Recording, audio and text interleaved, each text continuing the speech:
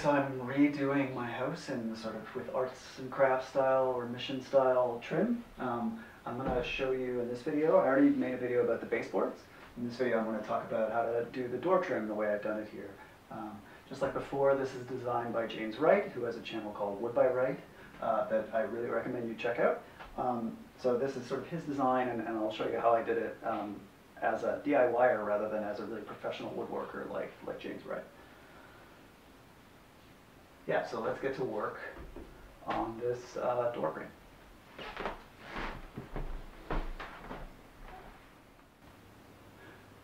So if you have to replace the door frame, we can talk about that now. You know, if you have pre-hung doors or something, then you probably don't want to do this. My house is like 100 years old, so everything is just the same wood everywhere. So I'm going to replace the frame, and then probably that's the first thing you need to do, and then kind of all the trim can go out from there. What I was able to do this time was actually leave, I don't know if you can see it, but I left, the next room is probably not going to get done until next year. You know, I'm going to work on that room and then this room last. So I tried to leave the original trim so that I don't have, you know, a hole in the wall sticking out into my living room. So what you're going to want then are these 6-inch boards that you've stained on 3 sides, or treated however, you know, finished on 3 sides, whatever your plan is. The door is 7 feet in my house, so these are already cut to 7 feet. And what you're going to want eventually is the trim. You want sort of a 1/4 inch reveal sticking out of the trim. And so with the old trim here, it's actually pretty easy to work that out. And then the other thing, so we can put these 2 in, and they can just sit here for a minute. The other thing is that the original door was 30 inches wide. So if we measure the way this is now, it's pretty close to that.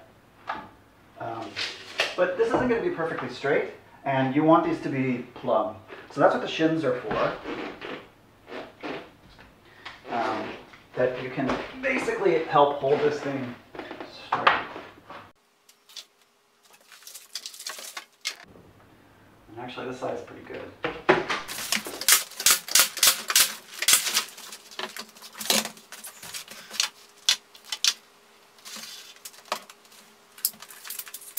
So you're also going to want to make sure that this is square at the bottom and the top. It's sort of a pain to fit a door in if it's a little bit wider for some reason. I mean, if they're plumb, it should be fine, but it's always worth checking. You know, so I've got 30 1/4.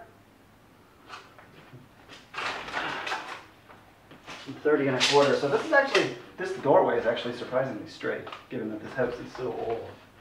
So I can just shoot these straight in. You want these to line up with the wall, and then the trim is going to go kind of on the wall and on these. So there you go. That's the beginnings of your door frame. Really easy. Again, if you're buying pre-hung doors or something, you could probably skip this step. But I like everything to match. So now we need to cut the top part of the frame.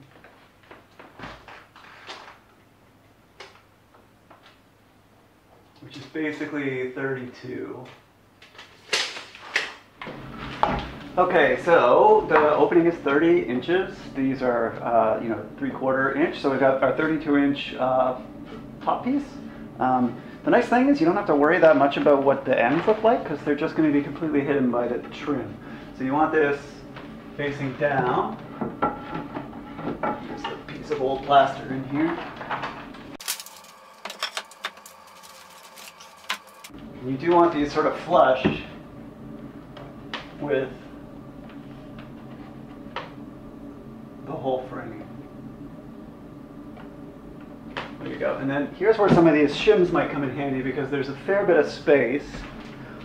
There's a fair bit of space, I would say maybe 3 centimeters at the top there.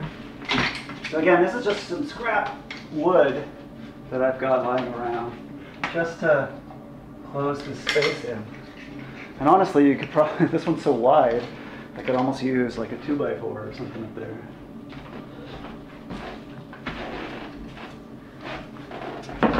So normally you might actually need the shims along the side to make it plumb, but for just sheer luck, the one that I've left to film for you is already plumb. But to do that, you would just obviously stick these in as you need to until the thing is plumb.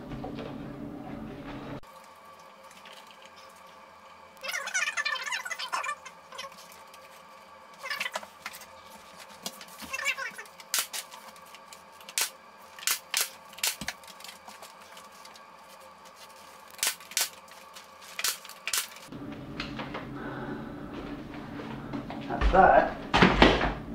I've seen people do this where you actually put this together on the ground and then lift it into place. You can go ahead and do that if you prefer. I don't really see the difference. This feels quite a bit easier to me. Okay, so with the baseboards done, the next thing that I am going to do is trim around the door frame.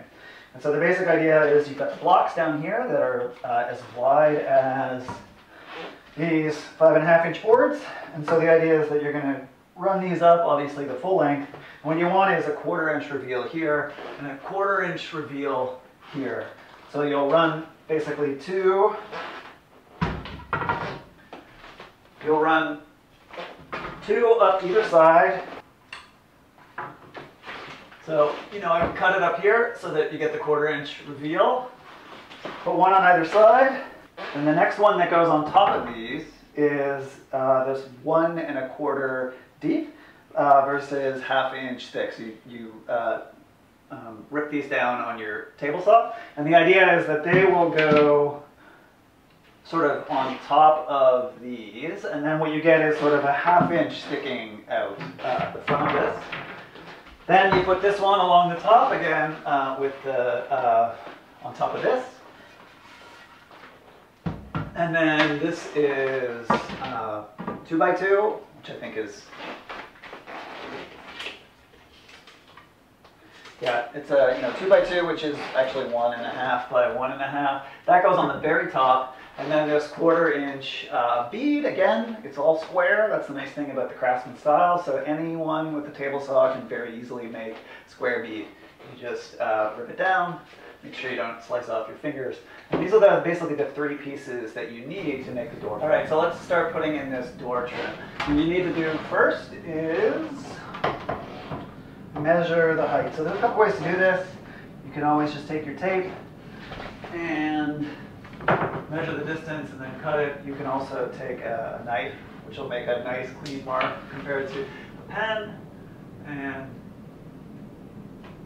mark it off like that, and then we just go to our miter saw and get it cut.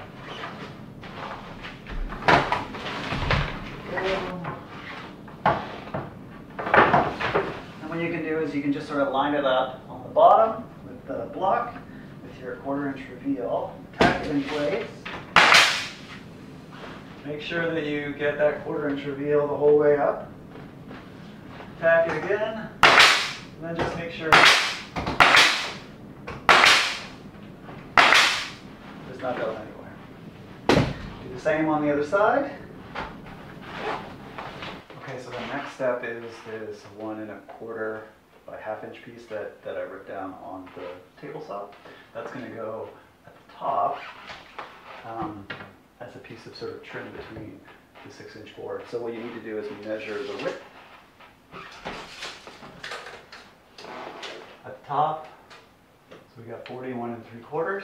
And what we want is sort of a 1/2-inch sticking out this way and this way to add some depth to it.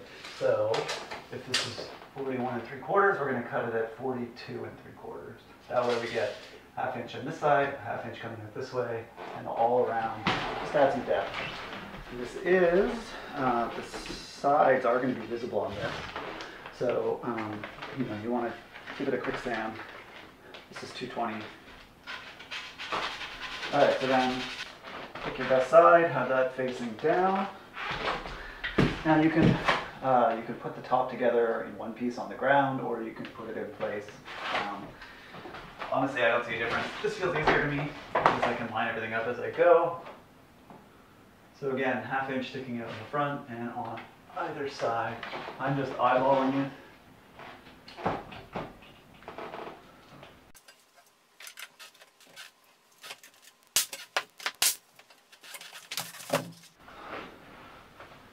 Next piece is going to be 6 inch or 5.5, just like this. So this was 41 3/4, so we want it to line up with these pieces. So this is 41 3/4, so you want to cut it at 41 3/4. Again, the grain's going to be visible. Give it a quick sand.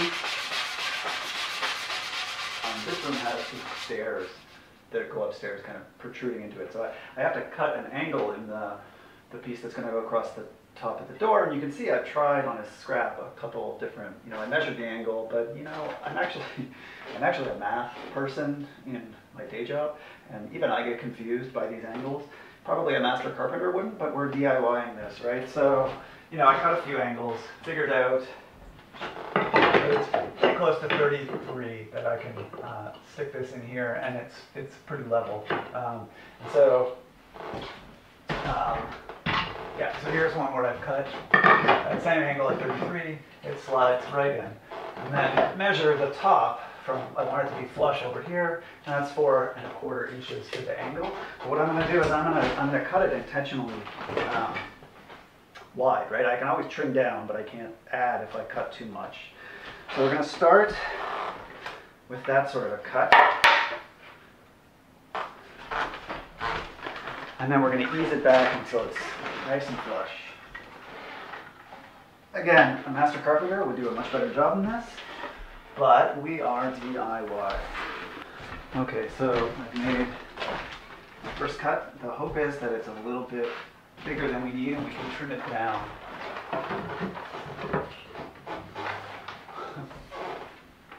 Actually, we got lucky and it's going to probably fit on the first try.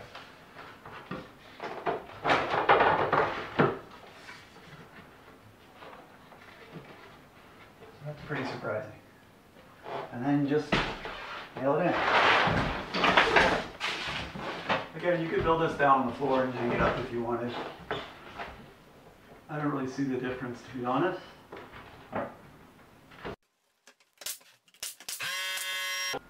Okay, and then again, since we didn't attach this, we only tacked this in with 2 nails. You want to kind of cover everything up and shoot it in. Okay, so the next piece is going to be the piece here that's 1 1/2, right? So this is basically 2 by 2. I stained it on 3 sides. What you want for the style that I'm doing here is 1 inch hanging over either end, right? So this door is 41 3/4, so you would cut this at 43 3/4. Now, of course, I've got this stairway coming in, so mine is a bit strange because I had to cut the angle. I think it's still worth showing, right? So it's going to butt up against the stairway with 1 inch overhang on this side. But on a normal doorway, and I'll show you one of those in a second, you want 1 inch off of both sides. And what this does is it gives it sort of like staircase of chunkiness as you're going up that I think is quite nice.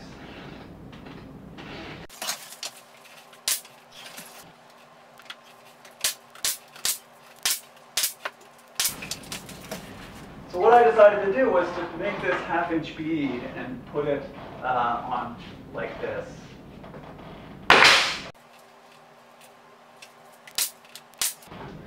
And then you just need a little tiny piece that's 3/4. Definitely hang on to the little bits of this because you do need a fair bit of small tiny pieces to finish off the corners.